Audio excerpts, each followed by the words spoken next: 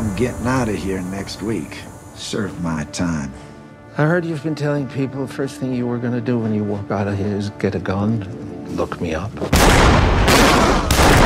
I never killed nobody that wasn't trying to kill me. Stay clear of me, Joe. You do the same. Otherwise, most likely you're a dead man. Senor Max Borland is a private investigator. I wouldn't try anything foolish. Walk away from that gun. Joe Cribbins. What, you know? He's a dangerous man. My whole life, I've done impulsive things. They don't always work out. Mr. Borland, I doubt that you're familiar with Private Elijah Jones. He's taken a white woman, my wife, Rachel. Well, Elijah ain't abduct nobody. If she with Elijah, it's because she want to be.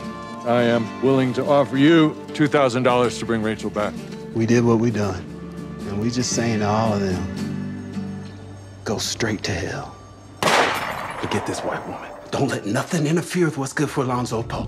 Mr. Borland, are you under the impression that you are rescuing me? Your husband is on his way here. I am to watch over you until he arrives. When my husband gets here, he intends to kill me. You lock me up, Tiberio Vargas might not like it one damn bit. If Tiberio Vargas becomes angry, it could be trouble.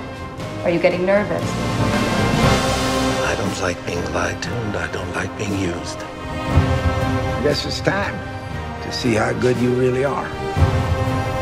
Maybe the easiest way out of this mess is to shoot you. Who the hell are you? I'm the fellow with the gun. Most men are afraid to be mid-cards. You will follow orders.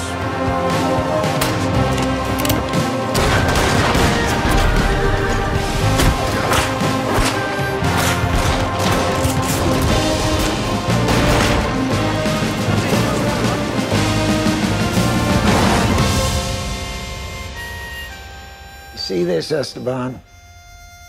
You put a gun in it, and it's the devil's right hand.